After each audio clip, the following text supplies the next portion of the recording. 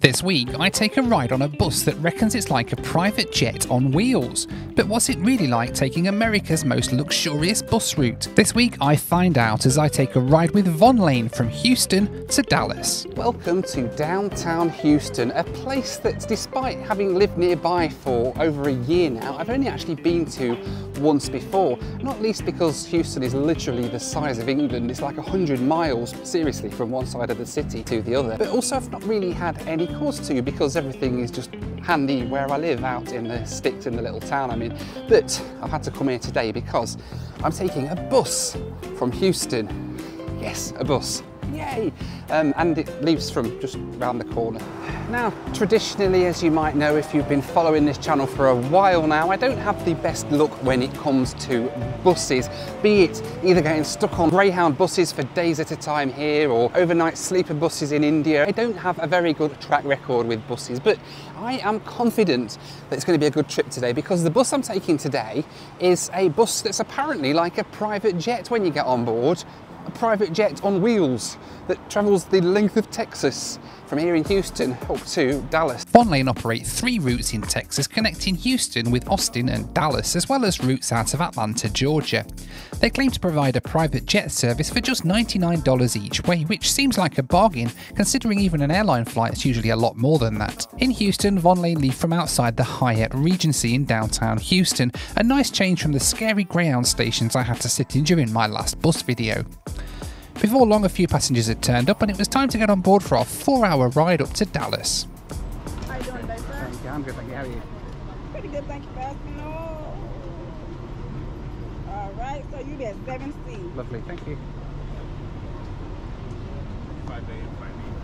So here we go then, time to get on board the Von Lane bus, and while not quite looking like the private jet it was promised, it was still pretty nice. There's leather seats and a lovely wood effect floor with mood lighting that remind me a little bit of the Heathrow Express. The seats are in a 1-2 configuration and they've all got a lot of legroom, with this bus having just 6 rows of seats. Right then, so welcome on board the Von Lane first class bus up to Dallas from here in downtown Houston. It's about a 250-mile drive all the way up the interstate from here to Dallas. It's a long way. It's quite a nice bus actually. Quite a lot of legroom here, comfortable leather seats. It's in a sort of 2-1 configuration, and we've got like even a little conference table thing there. That's pretty cool, isn't it? We've got seat controls and everything, and a bottle of water. It's quite comfy. I've been looking forward to this bus ride for ages, so I'm really excited to get on the road and see what it's like. Aside from the comfy seats, every row has an overhead console with individual air vents, reading lights and a call button for the attendant. Yes, that's right, Von Lane have an attendant on every journey to bring food and drinks to your seat. Before too long, the clock ticked to our departure time of 2 PM, and right on time we got on the road for our trip to Dallas. As we rolled out of downtown Houston, a safety video was played on the overhead monitors. The trip to Dallas is about 250 miles and usually takes about 4 hours by road.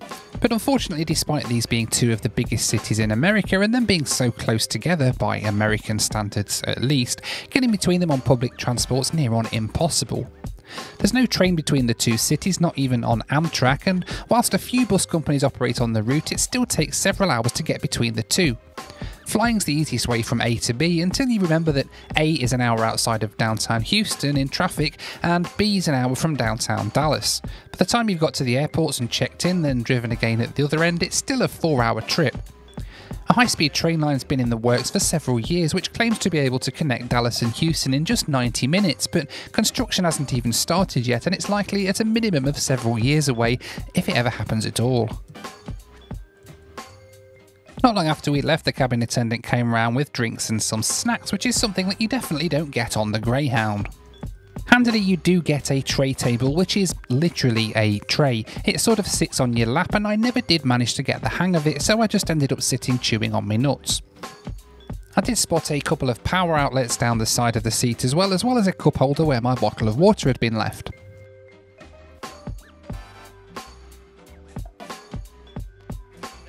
Sometimes you get hot food service on board as well. They do meals at breakfast time and dinner time. This is a sort of mid-afternoon service, so we're just getting snacks and they're bringing them round every sort of 30 minutes or so. It's pretty cool. And we get free drinks as well on this service, which is quite nice as well.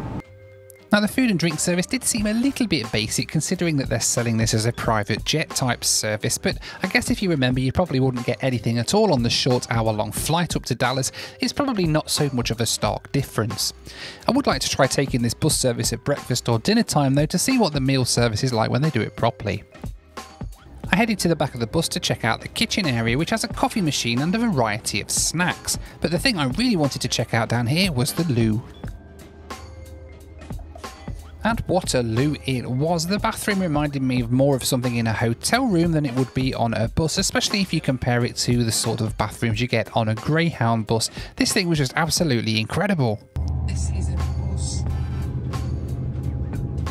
Back at my seat, and we continued our journey northward along the I-45.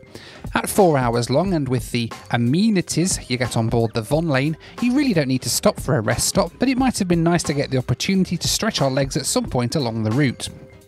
Now, one thing I've come to love on Texas road trips is a good Buc-ee's, and the one at Madisonville is about halfway to Dallas. We've stopped there a few times, but sadly there were no brisket sandwiches to be had today. For that I'd have to wait until Dallas.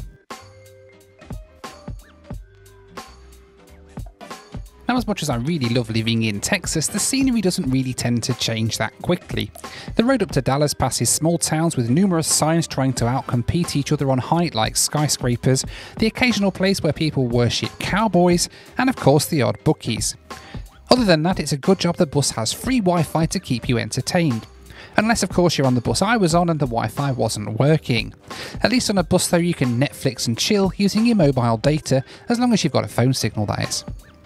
And while I was in the middle of Netflixing and chilling on the back row of the bus, the attendant brought round a handy hot towel to freshen up, which could mean only one thing: we weren't far off arriving into Dallas. Feeling like J.R. Ewing cruising into town, the Dallas skyline soon appeared on the horizon and we wound through the streets of Dallas. Now, unlike the Houston end of the trip, the Dallas end actually takes you to an airport, or at least next door to one, at Love Field. The downside of this is that Love Field is nowhere near downtown Dallas, which seems a bit of an issue for a service claiming to go from downtown to downtown. Now, downtown Dallas is a 7-mile drive away from Love Field, and stopping at an airport hotel means even then you have to grab an Uber or an airport shuttle to take you anywhere other than the hotel. Now, while it's handy for people with flights out of Love Field, I guess it's a slight flaw in the plan, and I can't help but wonder if it might be better serving downtown Dallas, or at least somewhere a little bit more centrally located. But either way, we were soon pulling into the Doubletree Hotel at Love Field, and better still, we were 20 minutes early. Alright, thank you very much. Have a good one. Yeah, you too. Ooh, thank you. Congratulations on being here. Have a good one. Cowboys fan. Thankfully for me, my destination was the Doubletree Hotel, and I headed straight inside to check in. The Love Field Doubletree is pretty swanky when you get inside. It's almost like it's been renovated recently. Hi there, how are you? Hey. Can I check in, please? Yes. Noel? Thank you, yes. Perfect. Thank you so much. Where are you from? What is? Originally UK, but I live in really? Houston now, so yeah. Oh, okay. My boss is from there as well. Oh, okay. Yeah, Whereabouts? North Walsham. Oh, okay. Yeah. Yeah. Yeah, we've lived here for about a year now. Just Really? coming up to a year, so Oh, yeah. wow. Not So lost the very- accent just yet. so very recent. Okay. Yeah, pretty much.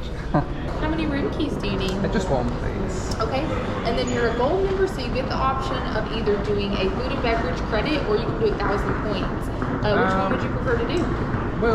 Can we do the food and beverage? The food and beverage? Okay, is it just you, or will there be another? Just be for me, Okay. yeah.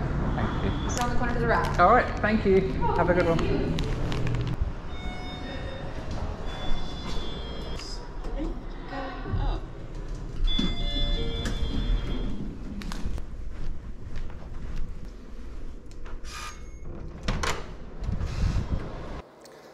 Alright then, welcome to Dallas. Love Field. This is the Doubletree, which is very handy because it's right where the Von Lane bus stops here in Dallas. It's now 5:54 in the afternoon. We were due to be arriving at 6 o'clock, so we're on time, which has been really cool. I really enjoyed that little ride up with the Von Lane private jet bus. That was pretty cool, wasn't it? I'm just going to have a look what my view is like out of the window, because we are at an airport after all. Oh, and we do have a nice view there. The sun setting over the runway here at Love Field. But let's have a little look around this room here that we've got. So we've obviously got the bed and everything in here. Very spacious, very bright and airy. And then we've got a nice bathroom as well, with a nice shower and a big fancy light thing and me. Let me know down in the comments what you thought of Von Lane. I really enjoyed that service actually. They operate routes all over Texas and I might use them again, I don't know. Very, very convenient, especially if you're going downtown to downtown. I'm off to get some rest, so thank you so much for watching. As always, take care, be kind to one another, and I'll see you on the next one. Bye for now.